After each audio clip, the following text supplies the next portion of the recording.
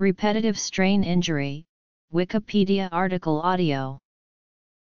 A repetitive strain injury is an injury to the musculoskeletal and nervous systems that may be caused by repetitive tasks, forceful exertions, vibrations, mechanical compression, or sustained or awkward positions. Signs and symptoms. Definition. Risk factors. Diagnosis. Treatment. History. Society. Notes. Some examples of symptoms experienced by patients with RSI are aching, pulsing pain, tingling and extremity weakness, initially presenting with intermittent discomfort and then, with a higher degree of frequency. Repetitive strain injury and associative trauma orders are umbrella terms used to refer to several discrete conditions that can be associated with repetitive tasks, forceful exertions, vibrations, mechanical compression, or sustained/awkward positions. Examples of conditions that may sometimes be attributed to such causes include edema, tendinosis, carpal tunnel syndrome, cubital tunnel syndrome, decay or vein syndrome, thoracic outlet syndrome, intersection syndrome, golfer's elbow, tennis elbow, trigger finger, radial tunnel syndrome, ulnar tunnel syndrome, and focal dystonia. Since the 1970s, there has been a worldwide increase in RSIs of the arms, hands, neck, and shoulder attributed to the widespread use of typewriters/computers in the workplace that require long periods of repetitive motions in a fixed posture. Workers in certain fields are at risk of repetitive strains. Most occupational injuries are musculoskeletal disorders, and many of these are caused by cumulative trauma rather than a single event. Miners and poultry workers, for example, must make repeated motions which can cause tendon, muscular, and skeletal injuries. RSIs are assessed using a number of objective clinical measures.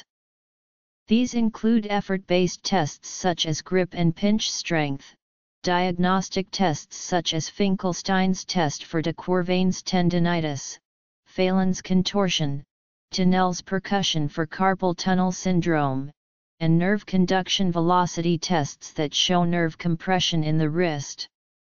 Various imaging techniques can also be used to show nerve compression, such as X-ray for the wrist, and MRI for the thoracic outlet and cervicobrachial areas. The most often prescribed treatments for early-stage RSIs include analgesics, myofeedback, biofeedback, physical therapy, relaxation, and ultrasound therapy. Low-grade RSIs can sometimes resolve themselves if treatments begin shortly after the onset of symptoms. However, some RSIs may require more aggressive intervention, including surgery, and can persist for years. General exercise has been shown to decrease the risk of developing RSI. Doctors sometimes recommend that RSI sufferers engage in specific strengthening exercises, for example to improve sitting posture, reduce excessive kyphosis, and potentially thoracic outlet syndrome. Modifications of posture and arm use are often recommended. Although seemingly a modern phenomenon, RSIs have long been documented in the medical literature. In 1700, the Italian physician Bernardino Ramazzini first described RSI in more than 20 categories of industrial workers in Italy, including musicians and clerks. Carpal tunnel syndrome was first identified by the British surgeon James Paget in 1854. Lee Jackson's 2006 work A Dictionary of Victorian London quotes a paragraph from the April 1875 issue of the Graphic describing telegraphic paralysis. The Swiss surgeon Fritz de Quervain first identified de Quervain's tendinitis in Swiss factory workers in 1895. The French neurologist Jules Tinel developed his percussion test for compression of the median nerve in 1900. The American surgeon George Phelan improved the understanding of the etiology of carpal tunnel syndrome with his clinical experience of several hundred patients during the 1950s and 1960s. Specific sources of discomfort have been popularly referred to by terms such as BlackBerry thumb, iPod finger, mouse arm disease, PlayStation thumb, Rubik's wrist, or Cuber's thumb, stylus finger, raver's wrist, and Emacs pinky, among others. Repetitive strain injuries at Cully, musculoskeletal disorders from the European Agency for Safety and Health at Work, Amadio PC. Repetitive stress injury.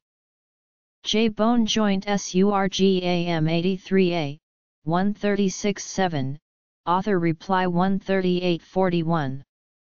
PMID 11205849, Harvard RSI Action, Prevention and Management of Repetitive Strain Injury, Epidemiological and Ergonomic Study of Occupational Factors Associated with Syndromes of Upper Limb Disorders in Keyboard Operators by M. Hansen and others.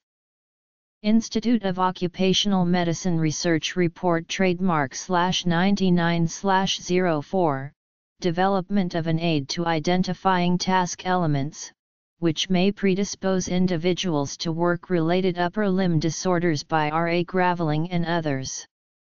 Institute of Occupational Medicine Research Report Trademark/90/08, Clinical Epidemiological Study of Relations between Upper Limb Soft Tissue Disorders and Repetitive Movements at Work by C.J. English and others.